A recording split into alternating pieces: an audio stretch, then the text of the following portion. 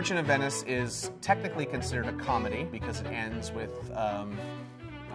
everybody married and happy. The play is very powerful. It's a powder keg. It still brings up all sorts of concerns of anti-Semitism and whether or not the play should even be staged anymore. The play itself starts out where we hear that Bassanio wants to go and woo this woman named Portia, but he doesn't have the means or the money to do it. So he goes to his friend Antonio. Antonio is sort of overextended at the moment, so he's not sure he can do it, but he says for Bassanio, he will go to Shylock, borrow money from him, even though he doesn't like Shylock because he's a Jew and he doesn't believe in usury. Shylock says, fine, it's this much money, and if you don't pay me back by this date, I get 1 pound of flesh. All of Antonio's debts get called in. There's a shipwreck, and he believes that all of his goods, which is what he's sent out and going to be receiving money from, goes away. Suddenly, he doesn't have the ability to pay back Shylock. As the second half of the play starts, we're in court where Shylock is making his case about why he gets that pound of flesh. Portia shows up, dressed up as a man, pretending to be a lawyer, and pleads with Shylock to be merciful, with the famous, "The quality of mercy is not strained" speech.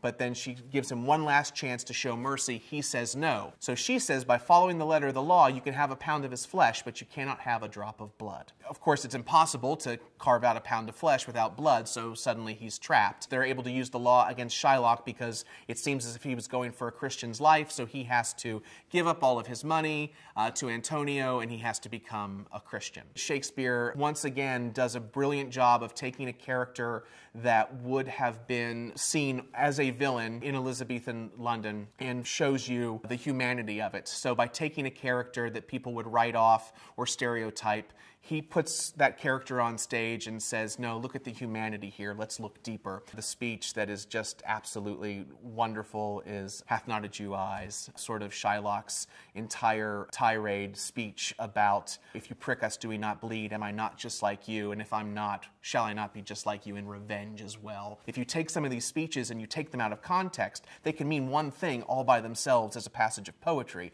but once they're part of the dramatic structure of the play, the meaning becomes very clear. It tends to be misinterpreted, if you prick us, do we not bleed, as if it's a plea for understanding, for common humanity. I'm just like you, I bleed like you, and actually that's not what the speech is about at all. The speech is about the idea, if I'm just like you and all of these other things, then I'm going to be like you in your darker aspects too, just like revenge.